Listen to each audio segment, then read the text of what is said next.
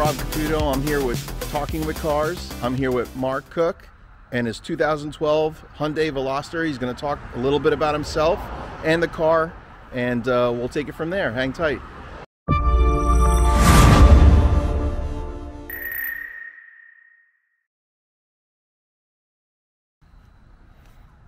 Hey Mark, how's it going? Good. I'm Mark Cook, and I have to tell you, this is the first time I've ever appeared with my car. It'll be the last time, and it's only for Rob that I would do this, because I have to tell Thanks, you, Mark. Nobody wants to see a ratty old dude in his tuner car.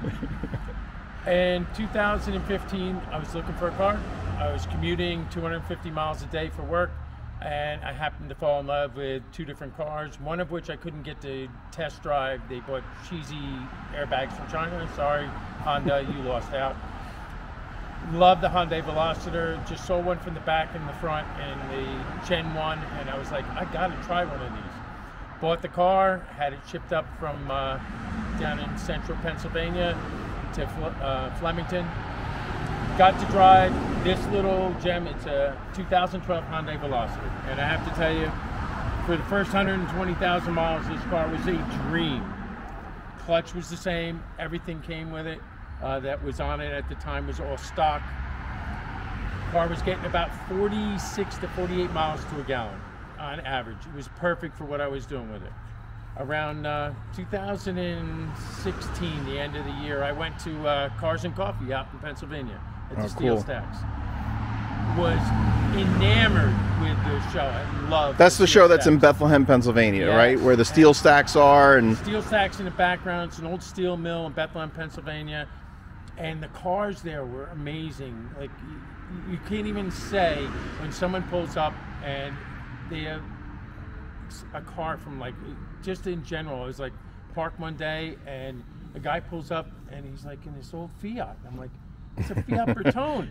And it's like, I haven't seen one of those since I was a kid. And he's like, yeah, my uncle left it to me. And there's stories. And I love the whole thing about the people. And that's what absolutely enamored me about Rob's blog, was that, you know, being. And we're going to talk a little bit more about Mark too, right? Yeah. A little bit more about your history and how you really got into cars. Well, that's how it happened for me. Like, it was, as a kid, I played. My brother had a Spitfire that was neat. And I like cars. I had a Lincoln Mercury Capri, and I was the first guy you ever saw who put a body kit on a Lincoln Mercury Capri in 1982, and nobody knew what it was once I put the body kit. And I set a gold chrome on chrome Cracker rims on the thing. Yep. I put wides on it. I started modifying a little bit. A bunch of stuff happened in my life, and it was no longer important for a long, long time. Here we go, 2016, mid-50s, and I buy this little commuter car, and I go to this car show, and all of a sudden I'm like, I wonder what I can do with this thing. So I started reaching out. I started joining on Facebook, like every Veloster and Hyundai group I could find. So when you bought this car, this was essentially stock. Everything about it. This was day one. That was the first day I bought the car. That's where we began. That's amazing. And it's such a unique car to begin with. I mean, there aren't many vehicles on the road that kind of look like this. So it kind of really, yeah, three-door, exactly. Right, so it's asymmetrical. It's just a neat looking car to begin with. Gen 1 has different lines than Gen 2. The Gen 2's a little more striking lines, but the Gen 1 just enamored me with the whole idea of, what can I do with this thing? I like the way it handles, but it'd be nice to get on the highway and feel a little more pep. It would be nice to handle through the turns. It felt good, but what could I do with it? And I started calling companies that were handling parts for, like, the Veloster Turbo and a few others. And I would say to them, I have a Veloster Nav, which is normally aspirated vehicle or normally aspirated Veloster, depending upon who you talk to. Yeah. And I was like, what can I do with it? Like, I'm interested in adding or putting a turbo in or doing any of these. And that was the beauty about these cars, right? Because the aftermarket for the Veloster was incredible. I mean, there was a lot out there. In 2016 and 17, there was nothing out there. It was soon after that. It blossomed in 2018. Okay. All right. Like, when I started contacting vendors, I would say, don't, like the turbo versions, there was some stuff out there, BOVs, so you can make, you know, so when you wanted to hear this whoosh, yeah, you'd hear it a little louder, and you could get a better flow through the air. There was intakes made for it. That's excellent. There was body kits made for it. And I would contact them. It's like, yeah, I have this normally aspirated Veloster I'd like to do. And they'd be like, why? Yeah. And I was like, because I can, Yeah. and I want to. And they were like, it's not really a market that we're into, but tell me what you want to do and tell me, a little bit about the car. And I was like, well, I commute in it 250 miles a day, and I'd like my commute to be a little more fun. Yeah, exactly. And so I happened to be speaking to a few people, and I really befriended some really good people. Greg B from socialgarageworks, Joshsadler from KDM Tuners. A bunch of people took it upon themselves to give me advice. Kyle Bennington, a bunch of other people that were vendors on Facebook and in general don't want you to buy junk. People out there would love you to buy every piece of junk they have. This is quality stuff. These guys want your car to be something that somebody else goes, hey, I saw this on Joe Schmo's car, and I want that. Yeah. And they want something that works for you because they don't necessarily want to hear the problems. Yeah, they exactly. want to hear the success stories. Right. So these guys gave me really good advice. And I have a good friend, Danny, and I said to him, I'm thinking about some stuff. He says, I'll help you with whatever you want to do. So we got to the point, and we're going to jump fast. In 2018, there was a huge expanse in the market. Okay. I had gotten from Unique Korea domestic only one of their strut towers custom made. And it's usually only done in the domestic market. And the same guy who hooked me up with this hooked me up with a rear sway bar from White Line's Korean domestic only. Okay. And I have a 19mm rear sway bar. I have an ultralight aircraft quality unit for the strut tower, and that locked in the suspension. It handled so much better. I put better tires on it. I was a big fanatic of Hankook. I'm now running Continental Extreme contacts on it. I couldn't get the ones I liked, so I had to get it. I bought a set of ultralight Enki wheels, which, believe it or not, these are the original same tires. It's a really sharp wheels that I've had on this car since 2016. That's impressive. One of the first mods. Injen made an intake for it, which I modified to go right into the wheel well. I don't have a wrap on it for water, but I don't need one. It's behind the splash area and never gets really wet. And cleaning it's a pain in the butt, but it does work. The catch cans I'm running to the intake side gets virtually nothing. The PVC side was the key. Gas direct injection engines, whether it's a Korean one or German one, create a lot of intake mess because they recirculate all of the exhaust back through to get better emissions. Right. So the cold air catch can catches that.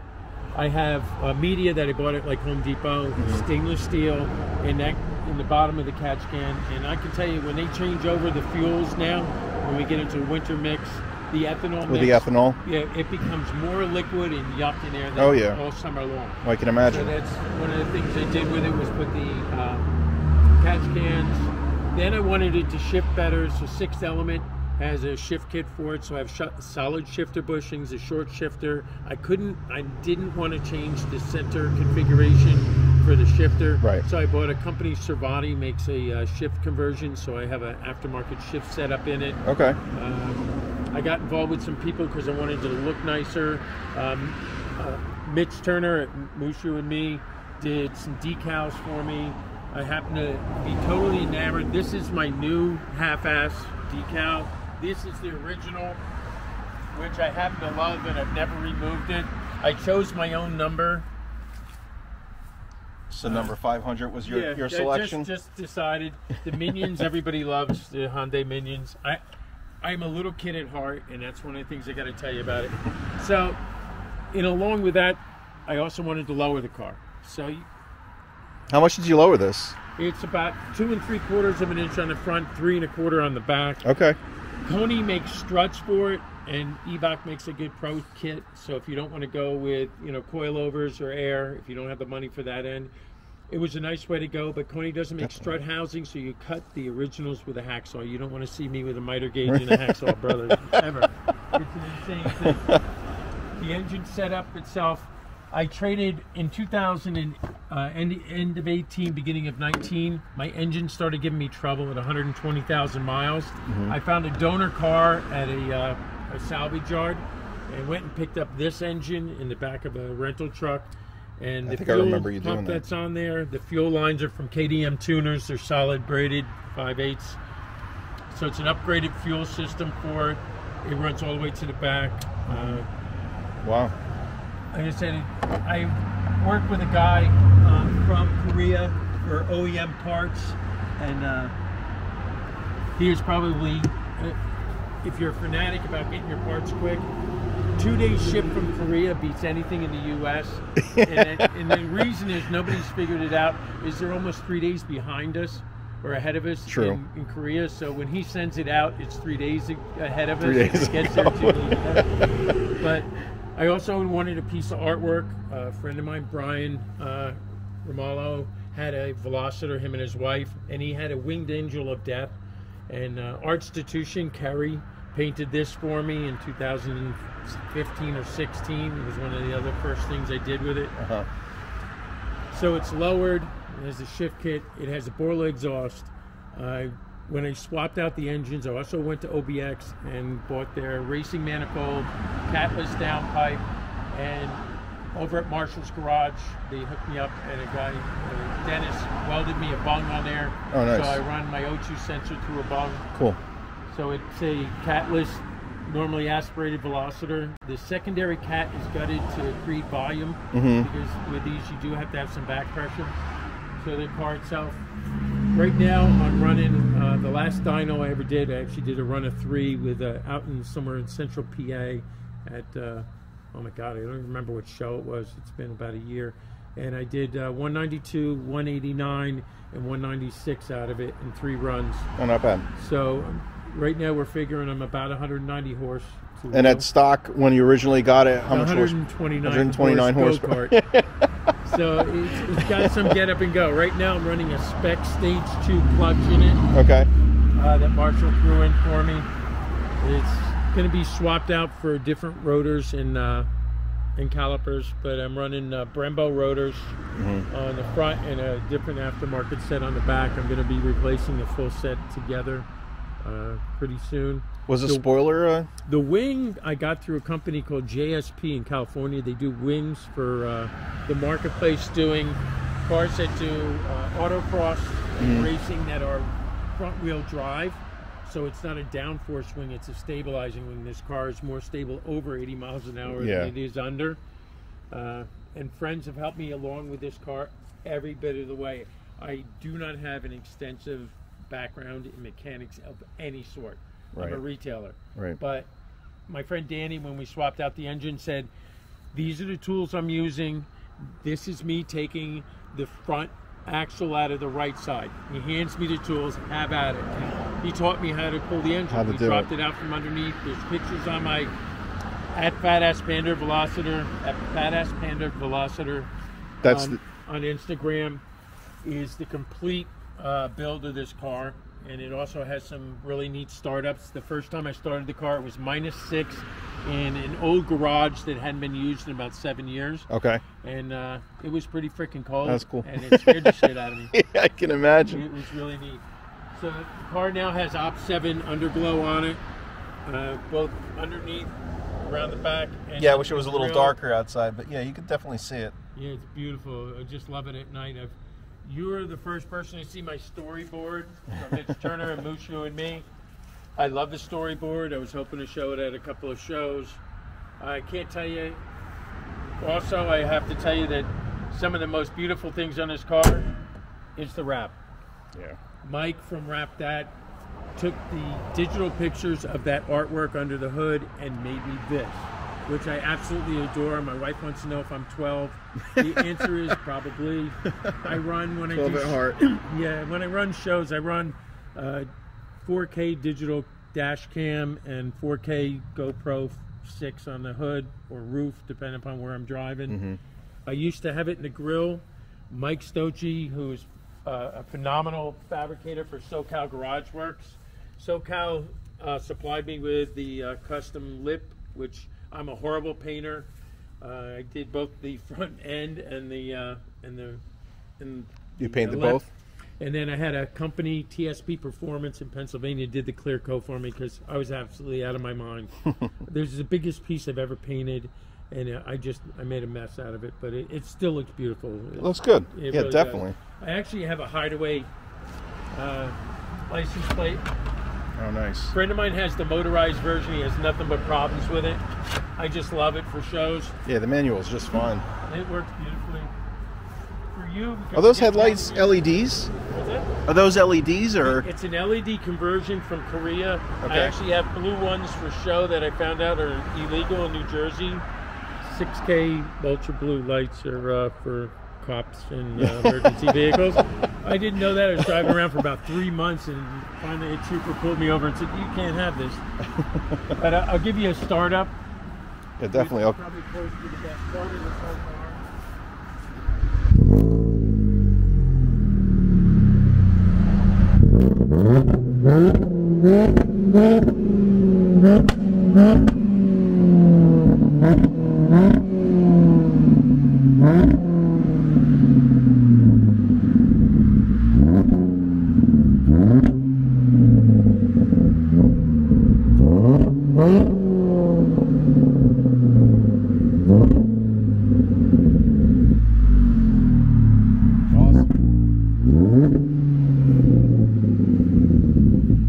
That never gets old. No, but you can get it to backfire. It's up to be on it today.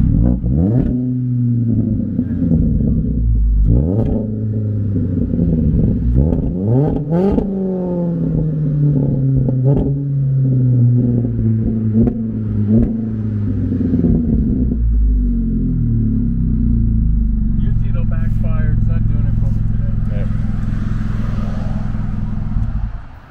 No, that's great, Mark. So this is my carbon fiber wrap from wrapthat. Did the bezel for the radio. I'm running 60 millimeter throttle body from Hyundai Elantra. It's ported with a KDM tuner's port for meth and nitrous. I'm hoping to do 50 shot in the spring, and let's see what 50 shot does for driving along and enjoying myself with others. I don't play well with others with this car. I actually do and don't, but I intend to get into some enjoyable rides through Pennsylvania and stuff. Yeah, it sounds cool. Be nice to throw another 50 horse in it. Yeah, absolutely. That'll kick. help. I tell you what, it's been a pleasure. The interior needs more modification. I spent way too much time and money on the outside and on the engine and drivetrain. I wanted it to be able to go as much as I wanted it to be able to show. Yeah. And it does a little bit. It's that balance between the two, where it's comfortable to drive, it's got the power you want, it looks great. Yep. You know, when all those things converge, then it's a great thing. Yeah, and now it's time to update some of the interior again. I have a possible purchase going through. I'm waiting to see how the young lady makes out. She's parting out because she's selling her car and getting into a new project, and she has this SoCal custom wheel that I want. There's one other I would love, but at nearly $1,000. You know my wife, she would stab me in my sleep. She would. You got to do that on the down low, Mark. No, but she's going to sell me her custom carbon fiber socialgarageworks Hyundai wheel, and all the radio controls, everything fits right in it. Perfect. It's custom made from an OEM style, and that'll look phenomenal in here. Like I said, the Cervani is nice.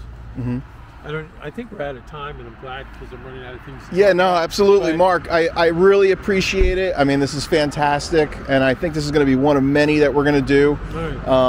You know, I know you know a lot of other Hyundai fanatics, you know, and they're really interested in doing the same thing that you're doing right now, and maybe what we could do is we could meet with them. I think that'd be a fantastic thing, you know. My friend Jimmy is just modifying a 2020 Hyundai Sonata, or Elantra, excuse me, Elantra Sport that he's got now. He's switched 3 cars in the last couple of years, but that one's really neat. It's neat to see. So we'll have to talk to him some about it. aftermarket stuff going on that. Some good friends that have some really nice modified stuff. But I appreciate it, Mark, and yeah, I think we'll end it there, and we'll touch base and yeah, because a lot of stuff I do myself. The eyelids, I actually made a template, and I buy the carbon fiber off of like eBay. Yeah. I went from black to red, and then made another set of black when the red didn't work out because it's sun faded. The black looks so great. quick. Because this is an outside car, I don't have Right. a garage for it. I have an old 220-year-old carriage house that's full of stuff. Well, thanks again, Mark. I appreciate it. And yeah, we'll see you at the next car show. Thanks. Got it.